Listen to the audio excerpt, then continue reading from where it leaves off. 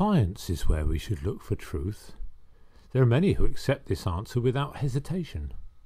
Poetry may give beauty, but it certainly does not give truth. Ethics may help us to a good life, but cannot help us to truth. Religion may produce deep emotions, but it should not claim to have truth. Only science gives us truth. Science gives us new insights into the way nature works, into the texture of human history, into the hidden things of the human mind. It gives us a feeling of joy, inferior to no other joy. He who has experienced this tradition from darkness or dimness to the sharp light of knowledge will always praise scientific truth and understanding, and say with some great medieval theologians that the principles through which we know our world are the eternal divine light in our souls.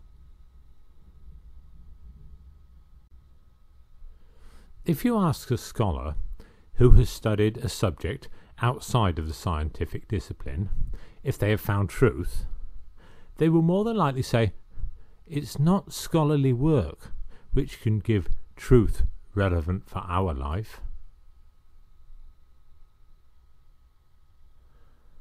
Where else but through science can we get truth? Nowhere. Pilate answers in his talk with Jesus, "What is truth?" expressing in these three words his own and his contemporaries' despair of truth, expressing also the despair of truth in millions of our contemporaries, in schools, in studios, in business and professions. In all of us, open or hidden, admitted or repressed, the despair of truth is a permanent threat.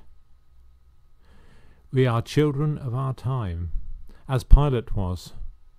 Both are periods of disintegration, of a worldwide loss of values and meanings.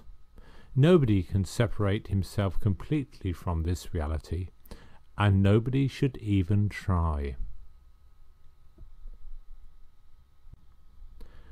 Let me do something unusual from a Christian standpoint, namely, to express praise of Pilate. Not the unjust judge, but the cynic and skeptic, and for those among us in whom Pilate's question is alive. For in the depth of every serious doubt and every despair of truth, the passion for truth is still at work. Don't give in too quickly to those who want to alleviate your anxiety about truth.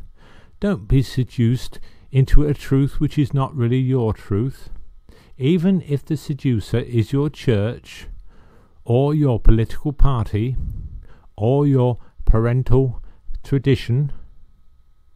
Go with Pilate, if you cannot go with Jesus, but go in seriousness with him.